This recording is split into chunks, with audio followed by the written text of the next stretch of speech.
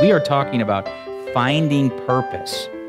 Finding purpose. And we are on our third lesson, part 1, lesson 3, essentially. And we've talked already about purpose. The first lesson, I told you what purpose was. It's really important to define what it is you're talking about. If you're not defining what it is you're talking about, no one knows. So we talked about purpose, and then we talked about the purpose of purpose. And quite frankly, there is a purpose for purpose. I mentioned to you that the purpose is the end result. I mentioned to you also that purpose can be the reason why you do what you do, but in this case, we're talking about what it is that you do that's at the end. What are you here for? I think a lot of us have pondered this question in our lives. Why are we here anyway? Why are we doing what we're doing? I had a friend of mine that was I had lots of friends in the military. This particular friend, his name was Chad Plant. And we went to school in northern Minnesota. I was going for criminal justice, and he was going for engineering. And but he was in the military before he went there to college. And he had mentioned to me just kind of at a whim. He says, yeah, the military does weird things. I said, yeah? And he says, oh yeah, all sorts of weird things. It's just sometimes you just wonder. I said, well, give me an instance. And he says, well, for instance, he says, I remember I was standing out in a line out in front of the barracks, ready to go in. And the drill instructor, he looked at us, and there was about 100 of us standing in this line. It was a big barracks, but there was like 100 of us standing in this line, and the door was shut, and he looked at us, and he says, you got 30 seconds to get in this barracks. And nobody moved. And he says, you now have 25 seconds. And so they opened the door, and they tried to funnel all the people in, and of course they didn't make it. So he says, get out of here. So everybody goes back outside, and they're standing in front of this door, and so there they were standing. And he looked at this group of men and women, whoever it was, and he says, you got 30 seconds to get in this barracks. And so now they're thinking, and so they try, and they're all trying to get in, and they couldn't get in. Now, he had known for sure that you couldn't get 100 men inside this door in 30 seconds. So they failed, and he says, get out of here. So they all moved back outside, and they did this over and over again. And I said, so what's your point, Chad? And he says, I have no idea what he was trying to do. But I said, did you ever make it? And he says, yeah, we did actually. One guy stepped forward and opened the door for the 99 other guys that ran in, and he got in just in time. And I said, well, that was the purpose. That's what he was trying to do. He was trying to get you to think like that. And he says, no, it wasn't. He says, we do other dumb things. I talked to this one guy, and he was a military Marine. He was a Marine, and he said, well, we don't like to, in the Marines, we don't like to have things on our record. I said, so how do you mitigate, disciplinary matters then? He says, we do dumb things. And I said, what's the dumbest thing you ever done? So one guy chimed in, he says, I guarded a latrine once. You guarded a latrine? A bathroom? He says, yeah. I said, well, what's the dumbest thing you've done? And he says, well, I went down to Guantanamo Bay, and there was an a pallet full of ammunition crates that were sitting on top of this pallet in this fenced-off area.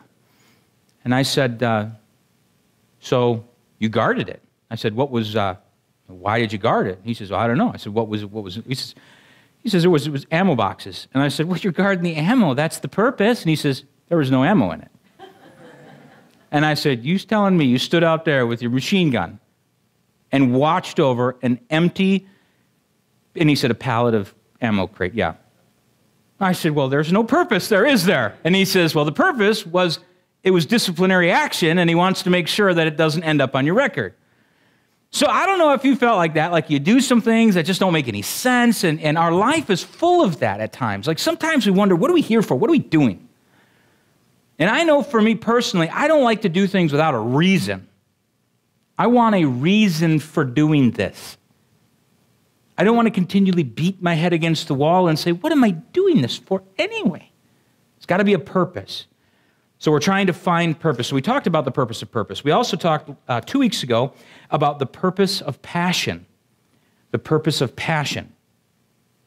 Now this is a real exciting one for me because this gets you to where you need to go. And it gets you there quickly. When you're excited about your purpose in life. Some of us find our purpose and find no value in that purpose. We've all done that too. Like, I know what I'm doing, but I don't want to be doing it. And that's another tough one. So we talked about the purpose of passion and how we ought to be passionate. I mentioned that passion should be powerful and passion should be properly placed. It's crucial. I mentioned 2 weeks ago that it's crucial for persuasion. If you want to persuade somebody, you have to have passion. You can't persuade somebody. I mean, can you imagine someone coming to your door trying to sell you a vacuum and saying, hey, I got a vacuum. And it's a good one. I think you ought to buy it. You know, if the guy comes to your door and he's like, dude, check it out. Let me just come in and just, you know, you'd be like, wow, this guy's really excited about this thing. And he is going to be more persuasive than someone who doesn't care. The apathy problem, right? The apathy problem. Like, I don't care. You might have a purpose, but now you don't care about it. So you have to have passion about your purpose. So this morning, we're going to talk about the purpose of perspective. The purpose of perspective. And we've already talked a little bit about perspective because Howard had mentioned the rain. Actually, I think it was Maxine who mentioned the rain. We need rain. And now some of us say to ourselves, we need rain. Some of us might say we don't need rain. I don't know how many of you like static. I would prefer marginal humidity. And I won't have to rub my legs down with lotion. Okay? I mean, I want some humidity. But you get too much humidity, and that's brutal too, right? So now you got this perspective of like, sometimes you want the humidity, sometimes you don't, sometimes you want the rain, sometimes you want the sun, unless you have to be in the sun forever. One of my old employers, he said he worked in Nevada. I said, Nevada? Yeah, we were talking about how nice it was outside. I said, oh, it's beautiful, sun's out. And he says, I worked in Nevada. And I said, you worked in Nevada? I said, so what does it have to do with how nice it is? Be like, I love clouds. He says, you have 360 days of no clouds. I love clouds. And so that's perspective. He wanted to see clouds where I was like, I just don't want to see any clouds right now. Perspective is important. So one person said, the world changes when we change our perspective. The world changes when we change our perspective. Devine, the famous English art connoisseur, took his little daughter to the beach one day, but could not get her to go into the chilly water. After persuasion failed, he borrowed a tea kettle, built a fire, and heated a little water until it steamed beautifully. With much flourish, he poured it into the ocean. Greatly impressed, his daughter went in without a murmur. Now, suffice it to say that I believe his daughter was thinking that her dad just warmed the entire ocean with that water pot. It was perspective. It was perspective. Recently, I was listening to a group of political activists. This is no joke. I was listening to a group of political activists, and they were talking about the summer parades. And they thought how good of an idea it would be to have another float in a parade where some of the elderly people could maybe just ride on the float and then participate in the parade. And as I was listening to this, pretty much the majority of them were saying, oh, this is a great idea. This is a great way to get the elderly folks involved in a parade. And I started to think about this. And so I knew one of the people who was in this group, so I had to shoot a quick text message. And the text message is something like this: I'm sure that will look great to a community of young parade attendees. This is their perspective, that their political group has to tote around a bunch of the old people on a parade. That is the perspective that I saw. Now, they saw the perspective as, no, this is a great way to get people involved. And I said, what they're doing is they're sending a big signal to the community saying, we got all the old folks in our political group. And now, to me, I think that's just one way to view it. Your perspective is crucial. And as I said, the world changes when we change our perspective. One dictionary defines perspective this way. It's a particular attitude towards or way of regarding something. It's a point of view. It's a point of view. Because two people can look at the very same thing and see something totally different. And you all know that you can do that as well. Some of us look at a halfway full glass as empty, and some of us look at it as halfway full. You ask an optimist, is this glass half full or half empty? And they'll say, that baby is half full. And because of the way they view it, now ask them to share it. Their chances, even if they're not generous, they'll share it. Because to them, the glass is half full. Now, you ask a pessimist that same question about a glass that's half full, and they'll say, that baby's half empty. And you say, will you share it then? And even if they are a generous person, chances are they'll say no, because they only have a little left. Perspective is very, very important. When we talk about our purpose in life and how we connect the two together, how you view things is important. We all want to know what our purpose is in life. We all want to know what our purpose is. But if we view things one way over here, we'll see it different than the other way over here. So we have to have the proper perspective. Okay, let's look at a couple things. First of all, there's two ways primarily to view perspective. There's two essentially opposite perspectives. One is the world's perspective. The world's perspective. The other is the Word's perspective. Two different words, W-O-R-L-D, the world, and then you have the Word, W-O-R-D. These are two opposite ways of viewing everything. Your perspective is important when dealing with your purpose, and I'm going to get to exactly why. First of all, let's look at a couple differences between the world's way of viewing things and the Word's way of viewing things. First of all, John chapter 3. John chapter 3. And the world, W-O-R-L-D, the world loves darkness. Here's what the world says. John 3, 19 through 20. And this is the condemnation, that light is come into the world, and men love darkness rather than light because their deeds are evil. They love darkness rather than light because their deeds are evil. Here we go. Verse 20. For everyone that doeth evil hateth the light. The world's way of viewing things is they love darkness. They love doing evil, and if they're doing evil, they hate the light. Neither cometh to the light, lest their deeds should be reproved. One of the reasons why the world hates, listen to this, or rather loves darkness, why the world loves darkness, is because their deeds are evil. What they do is wrong. If you view things through the world's way of viewing things, you're going to eventually love darkness. You're going to love evil. You're not going to love the things of God. You're going to love the things that are absent from God. If your perspective is a worldly perspective, you're going to love darkness, you're going to love evil, and you're not going to love the light. You're not going to go to the light. And here's why. Because neither cometh to the light, lest, that's because his deeds are evil, and they are to be reproved. So deeds are evil, they're going to be reproved. They look at things differently than we look at things through the Word.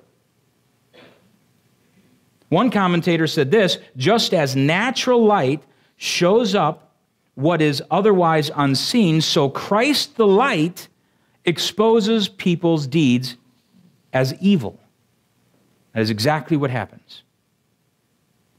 The deeds that the world does are evil, and they know it and we know it. And what Christ the light does, it exposes those evil deeds. And therefore, verse 20, their deeds are reproved. So they hate going towards the light. They do not like that. The world loves the darkness because it's a safe place. And when you are in a dark place, you can hide from things because you don't have to see it. And you know what? Other people can't see it either. This is a worldly perspective, a worldly perspective. The world does not love Christians. Okay? This is just a pretty standard. The world does not love Christians. Matter of fact, I don't think they've ever really loved Christians. There has been small groups of people who love and embrace Christianity, but for all intents and purposes, the world does not like Christians or nothing that even ties them back to a Judeo-Christian type of faith. First century, they don't like that. Matter of fact, back in the time when Hitler was running the show over in Germany, he was literally trying to scrub out, literally trying to erase all of the Jews. That was his plan, to get rid of them all. Now we have a similar problem. We don't have anti-Semitism as bad, but we have what's called anti-Zionism, which comes from replacement theology, which we won't get into all that. But basically, here's what they're trying to do. They're not trying to scrub out all the Jews. They're trying to scrub out all the history of the Jews. So if they can't get rid of the people, get rid of their history. And by virtue of getting rid of their history, we get rid of the people. That's the anti-Zionist view. The world doesn't like Christians. If anything, we get rid of this type of thinking. I would say that the agnostics and the atheists and the I'm going to come up with a new word, the ignoramuses. That's a word, right? They don't want anything to do with Christianity because Christianity poses a threat because it's a light revealer. It's a deed reprover. That is one reason why people don't want to come to Christianity, because they're afraid of what Christianity imposes on them, and that is reproof. The world looks at Christianity in a negative slant. That is how the world sees it. The world sees it, and it will continually see it that way. It will continually see it that way. The world does not love Christians. Let's jump back to John 7:7. The world cannot hate you, it hateth me, because I testify of it that the works thereof are evil. Okay, so he's saying that God, Jesus, is testifying he's testifying that what the world does is evil. So can you imagine why nobody wants anything to do? Why is the name Jesus so offensive? The name Jesus is so offensive is because Jesus is a reprover to the world. To us, he's a redeemer. But that is perspective. To the world's viewpoint, to the world, in the world's perspective, they look at Jesus Christ as reprover. We look at him as redeemer. He came to save us from our sin. To the world, he came to condemn them of their sin. Two different perspectives. Perspective matters. And it matters when we talk about purpose. It matters when we talk about purpose. Now, let's look at John 15. It says this, if the world hate you, ye know that it hateth me before it hateth you. If ye were of the world would love his own. Now, this is really telling. Ready? Here. But because you're not of the world, but I have chosen you out of the world, therefore the world hateth you. So here's what he's saying. He's saying the reason the world hates you is because you're not like them. Because you view things differently than the world views things, they're going to hate you. Now, if you were of the world would love you. And you all have experienced this. Anybody who has practiced separation from their past and has said, you know what, I'm not going to walk where the wicked people walk, and I'm not going to do the things the wicked people do. Anybody who has separated yourself from them, know that you have been mocked and scoffed at. You know that. They don't see things the way we see things. We look at this and say, if we were like them, they would love us, but we're not like them, we're like Christ. We try to be like Christ. So therefore, there is a rejection. It's perspective, and perspective is important when you're dealing with purpose.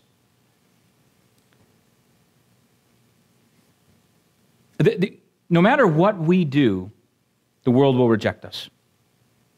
We are, in a sense, monotheistic in our thinking. That means we believe in one God. Now, that one God is Jesus, and He is the way, the truth, and the life, and no man cometh unto the Father but by Him. And we know that, and we embrace that. But to the world, they don't see it that way. They exercise something called idolatrous worship, essentially, and they're worshiping many gods. And this is a different perspective. And here is why in Exodus chapter 20, verse 3, the first commandment starts out with this: thou shalt have no other gods before me. The reason for that is that God knew that the world sees things differently than the Word sees things. Two different perspectives. One perspective is let's worship everything or anything, and that's the world's perspective. The Word's perspective is monotheistic in basis, and they're saying, God, the Bible is saying, let's worship one God, and His name is Jesus. And so it's different than the world, and this is important when we talk about perspective. If you're viewing things with the world's, the W-O-R-L-D-S, the world's viewpoint and perspective, it's going to be different than the Word's perspective. This is very, very important. And if you have a word-like perspective, you're going to have a word-like result. If you're going to have a world-like perspective, you will have a world-like result. You end up in the place that reflects your perspective. And this is always true. You always end up in the place that reflects your perspective. I mentioned a while back in another series, you will become like the majority of your influence. You'll become like the majority of your influence. That's why they say that birds of the same feather flock together. Because the majority of ducks fly with ducks. And the majority of the world hangs with the world and does world-like things. And the majority of the Word-like people hang with people who embrace the Word and do Word-like things. This is really important. Okay, let's look at now we looked at how the world does not love Christians. It does not love God. It does not love Christians. The Word-like perspective says this. Here's what the Word says. Here's what the Word says. Love not the world. This is what the Word says. The W-O-R-D says, don't love the world. The W-O-R-L-D, don't love the world.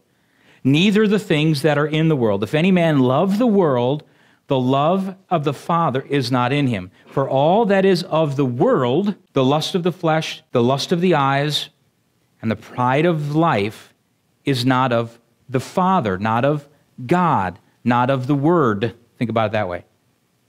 But of the world. So when we think about the difference between the world and the Word, this is important. The Word says don't love the world, and the world says don't love the Word. So how you view things, your perspective is important when you talk about your purpose. It's very important when you talk about your purpose. Okay. Here's what the Word says. The Word says, and be not conformed to the world, right? That's what the Word says.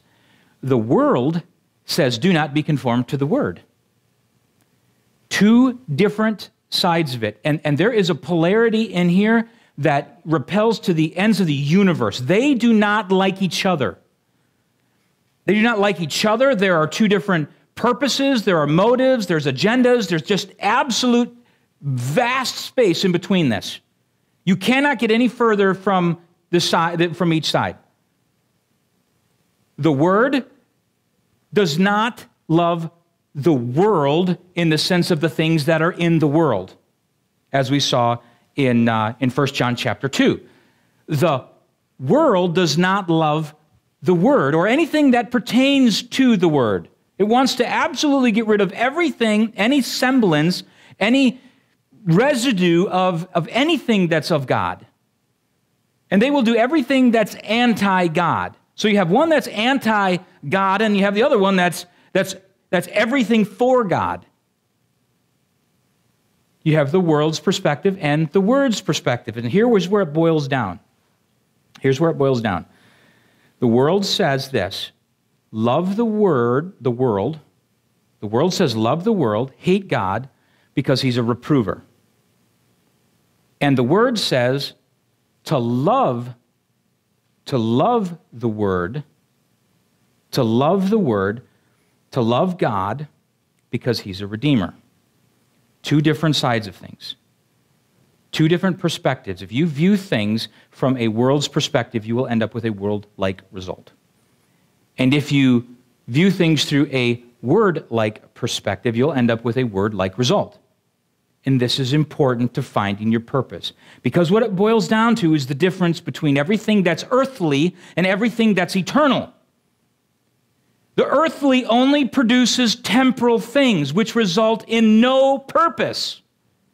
The eternal side of things produces everything that is forever, anything that's infinite, and it has a purpose. And this is one reason why the world wanders around looking for things in areas they're not going to find it. They can't find it there. There's no purpose because it's temporal. And it's all based upon the perspective of the world. The world produces world-like things. And the Word produces word-like things, word results. An earthly perspective is temporal, and an eternal perspective is always looking forward to the future. Now, perspective influences how we act. Your perspective influences how you act. It determines things. If you perceive something to be true, which unfortunately, perception is oftentimes reality, if you perceive something to be true, you're going to plan differently. Therefore, you're going to act differently. Let me give you an example. If you were going to go out to eat this afternoon, you would dress differently than if you were going to the gym or if you were going swimming. Because what you perceive to be true, you act different. So because I'm going to the beach, I'm going to wear something different than I would be going to the gym or going out to eat or coming to church. Your perception influences your purpose, and here's how. I'm going to give it to you. The temporal or earthly practice, it's based on a worldly perspective, and that is this. If it's all about the world, if it's all temporal, if it's all evolutionary, if it's all accidental, then we have no purpose. Because we weren't created for any specific purpose. And where the word perspective comes in is if it's based on God's word, if it's based on the word, we know that we have an eternal or heavenly perspective. And that heavenly perspective says this, that we were created. And if we were created, we're created for a purpose. If you view things through the world, you'll never have an actual purpose. Everything that we do will always be temporal, it'll always be earthly, it'll always be fleshly, it will always result in fleshly things, earthly things, temporal things, worldly things, which are no purpose. But if we look at things through God's word, we see things totally different. When we see things through God's word, we know that He created us. We didn't just evolve here by accident. We were put here on purpose. We weren't just an evolutionary accident. We were created on purpose. And we can find our purpose. And so oftentimes, here's what happens. We look for our purpose in the world. We try to find our purpose that we learn from God's word, and we look for it in the world. And that will result you in nothing. It'll result you in nothing because they keep looking and can't find anything. And you know, ironically, when people actually begin to find their purpose, you know where they look? They look in the Word. Because they find that we were created. And if we are created, we're created for a purpose, on purpose. And so where do we look for? Where do we look for that purpose? Where do we look for our purpose? And this is important. I can't get excited about anything in the world. The only thing I can get excited about is looking through God's Word and seeing things that are from the Word, that are eternal, that are heavenly, that are on purpose, not accidental, but that are on purpose. We were created for a reason. And you can't find that in the world. You can only find that in the Word. This is why the vast majority of people struggle. They're looking in all of the wrong places to find all of the right things. Most people engage in worldly activities in order to satisfy their desire for purpose. And I say, wait a second, let's go to God's Word and see what God's Word has to say about us. They are opposite of us. The world's way of thinking is different than the Word's way of thinking. We have to understand that as we begin, because we got 8 weeks. And I can't give you anything of our purpose from the world. It just doesn't exist. Because to them, we were here by accident. And we were created not for a reason or on purpose. It's just, we're just here. You know, one of the biggest places you see this is you see that type of thinking. When I was in India, when I was in India, 2004 or 5, something. When I was in India, they believe in something called reincarnation, which basically you die and you just come back as something else. So, who knows? So you know what that does to their perspective? You know how much they value life? They don't. They don't value life. And the reason they don't value life is because their perspective is that, well, if they die, they're just going to come back at something else, and there's really no purpose for them. So what that has done is it has totally changed their world to mean something that if they come back as an animal or another person in a higher caste, it just is what it is. But we have to go to God's Word and we say, we were created for a specific purpose. And that is a word-like result. So don't look in the world for your answers. Never look in the world for your answers because you're not going to find them. You're going to find world-type results. So you spend time around people who are influenced by the Word, and you're going to become like the majority of people you hang around. You will also be influenced by the Word, and therefore you'll find your purpose. Finding our purpose is very, very important. If it's not about, if we're not here forever, if there is no eternal life, then I'm quitting. I quit my job. What are we here for if it's not eternal? If we will not one day live with our Heavenly Father, what are we doing? What are we doing? If it's not real, if we were just an accident, just by chance we're here from the smallest little amoeba that came from the smallest little particle from a Big Bang, and there was nothing. If there's nothing unique about us, and if there's more planets like this amongst the 50 trillion that are in the universe, then why are we here at church? But I promise you this, people have been piercing through the depths of the universe for a very long time. And they can't find anything that even resembles us. There is nothing even close. They can't even find water. Water is the most abundant thing on the planet. They can't even find that. And if they did find that, they would say, hey, we could have life on another planet. Forget the temperature, forget the ozone and the protective, and the food and the vegetation and your iPhone. Forget all that. You just can be out on another planet somewhere. 200 degrees, 1,000 degrees below zero. I mean, I don't know. When you look at the uniqueness of us in this little planet that's just placed perfectly, it has the right spin, it has the right protective ozone, the right distance from the sun, the right elements, the right everything.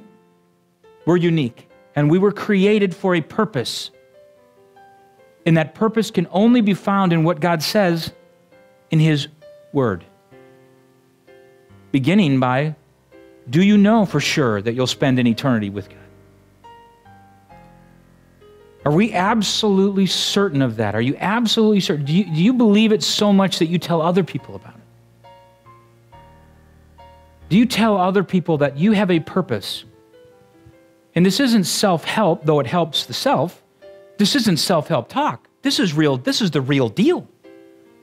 You can know for sure God exists, and you can spend an eternity with Him. And you can find your purpose in life by looking in His Word. And you know what the Word says? The Word says that we're all sinners and that we are all in need of a Savior. We look at Jesus as a Redeemer, not a reprover, though He does reprove. And He does reprove the world of sin, righteousness, and judgment. We know that. But we look to Him as something different. He is our Redeemer. He buys us. He purchases us, our soul. That's how He buys our soul. And how does He do that? He buys it on the cross of Calvary. He dies for our sin. Here we are, and here's all of our sin. And those of you who go to the graduation, I guarantee you'll see this tonight. I might even do this tonight. I don't know. We'll see. Anyway, here we are with all of our sin. The Bible says that God loves us and hates our sin. It's a universal truth. Universal truth. We find that in His Word. That's not what the world says. But that's what His Word says. Here we are with our sin. The Bible says that God loves us and hates our sin. That's in the Word, not in the world. There's a lot of people who think they can turn over a new leaf or get baptized or walk an aisle or give money or raise a hand or pray a prayer. That does not save you. You know, that's the world's antidote. That's what the world says. The world says just be a good person. Now, I think you ought to be a good person. But you can be a really good person and you're not going to go to heaven because of that. Being good is good, but being good isn't good enough to get you to heaven. You got to be perfect. And that's found in the Word, not in the world. The world says, why do bad things happen to good people? The Word says, why do good things happen to bad people? Two different perspectives. It's about perspective. If you want to find your purpose, we have to find perspective. Here we are with our sin. The Bible says God loves us but hates our sin. The Bible says in order to go to heaven, the Word says that in order to go to heaven, you have to be sinless. You have to be perfect. To the world, they say you can do that by work. The Word says this, it's to the man that worketh not, but believeth on Him that justifieth the ungodly. It says his faith is counted for righteousness. The world says it's your good works that's counted for righteousness. The Word says it's your faith that's counted for righteousness. Two different things. The world says you can work for it, and you can earn it and somehow go to heaven, but God says that's not true. That's not true. The Bible says Jesus Christ came to this earth 2,000 years ago to die on the cross to pay for your sin. And He was buried and He rose again the third day, proving that His payment, His death, remember, the wages of sin is death. Someone has to die for your sin. 2,000 years ago, it was Jesus who died. But if He would have died and stayed dead, He would have not been God. He had to come back from the grave. That's the purpose of the resurrection. He had to come back from the grave. And when He came back from the grave, He proved to the Heavenly Father that His payment of death was sufficient to pay for the wages of sin, because He said the wages of sin was death. So 2,000 years ago, He died on the cross, was buried, and rose again. And what the Bible says is not by works of righteousness which you are saved, but it says, for by grace are you saved through faith. Trusting, depending, relying upon Jesus Christ as your Savior. That's it. It's not about doing a good work. That's what the world says. The Word says it's about God's work. Two different things. I pray that everybody here knows Christ as their Savior. I believe that we do. Now we have to propagate this message throughout the world. We got to tell other people the exciting truth that Jesus died and that He is alive again.